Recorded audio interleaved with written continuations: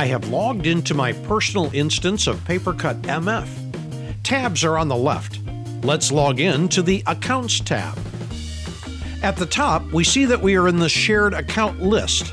There's also a Batch Import/Update tab and a Shared Account Sync tab. Let's review the Batch Import/Update tab.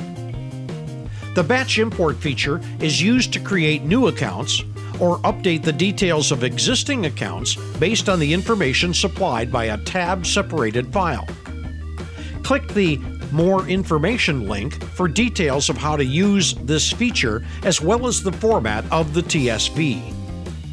Then it's a simple matter of browsing to the file location using this button and pressing Import. You can also test the import prior to initiating it. Also take note of the checkbox to optionally delete accounts if they do not exist in the file. Accounts may need to remain in PaperCut for reporting down the line, so take care when deleting, as this is a destructive action. Under Shared Account Sync, we notice the source options are either a text file or a file system directory scan. If the end user has a folder on their computer that contains all of the accounts they want to use, then this is a reliable option since any changes made to the folder will be reflected in PaperCut automatically. Here is the location of the folder relative to the server. Then there is the option to perform the synchronization overnight or every hour. And you can treat subdirectories as sub-accounts by checking this box and/or delete accounts that do not exist. The same caution applies in that this is a destructive action. When using file location, you can enter the path relative to the server here and then perform the sync overnight or hourly, and the same delete accounts checkbox is available for this action as well. For details on the file format, click the More Information link. Back to the Shared Account list. Right below is a Quick Find. Very useful when there are thousands of accounts in the system and you need to locate one right away.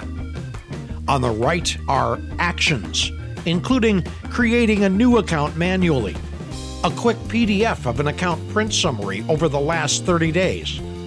And in the middle are Bulk Account Actions.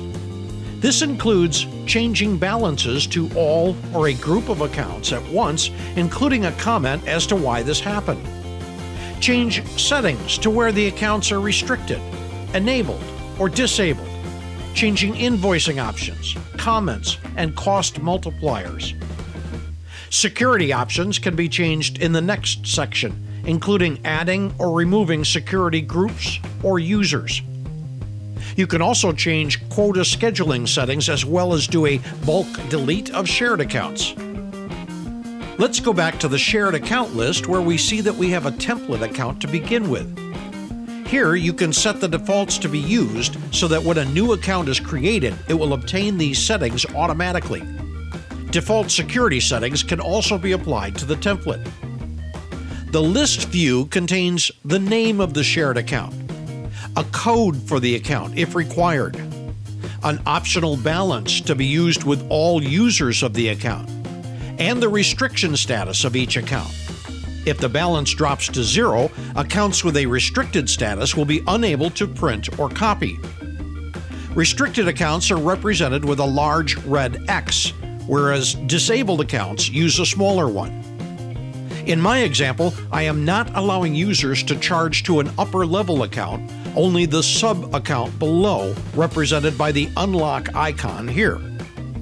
I can also quickly sort my accounts by code by clicking on the header. Let's open up this account to see how it's been configured.